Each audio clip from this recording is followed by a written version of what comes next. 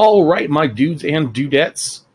I just got back from seeing Thor, Love and Thunder. This is the non-spoiler review, so I've got to be as generic as possible, and let me tell you, I enjoyed it. Now, I know saying that, a lot of people hardcore disagreed with my thoughts on Doctor Strange Multiverse of Madness. Well, those people weren't hugged enough by their parents and have no love or joy in the world.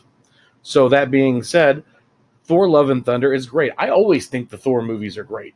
Do I think all of the Marvel Universe movies are great? No. I absolutely hated Eternals, and I won't stop talking about it. However, Thor Love and Thunder, perfecto.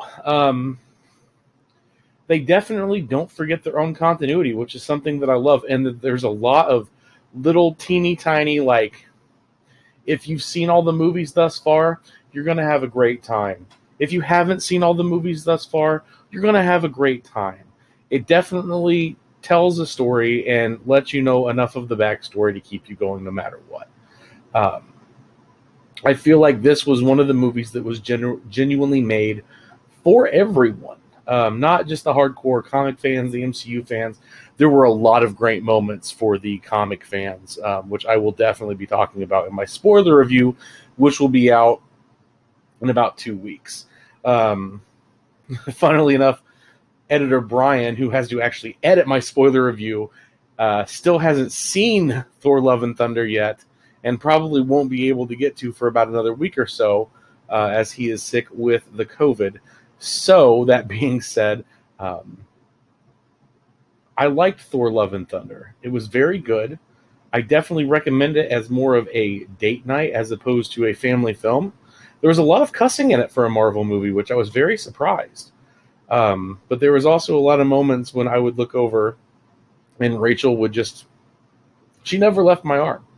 It was a very cuddly date night movie. Love being in the title, it was a very lovery movie.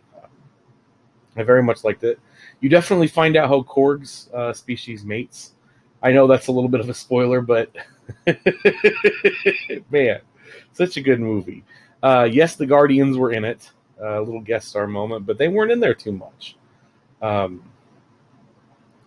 lot of things from the trailer. They didn't pull a whole bunch of the in-game Infinity War stuff where they misled you with things that didn't even happen. So I thought that was neat. But it definitely, gives the reason why Thor leaves the Guardians, as it had been established up to this point that he was traveling with them. It definitely gives the reason why he's back to doing his own solo movies. Not so much of a spoiler, Loki was not in it except for like a couple of flashbacks when they were giving, the Winchester-y, this story thus far thing. Definitely give it 5 out of 5 lightning bolts for sure. There are a lot of Easter eggs in this movie, man. So definitely hang tight for my next video when I talk about it more. But for now, I like to keep these non-spoiler review short videos, because there's not really a lot you can say without ruining the movie for someone other than it was good. I definitely recommend you go see it as a date night movie if you can, Not everybody has those special people out there, and that's not your fault. Somebody loves you. I love you. Thanks for watching. I'll catch you next time on The Domain. My name is Josh, and I highly recommend Thor, Love and Thunder.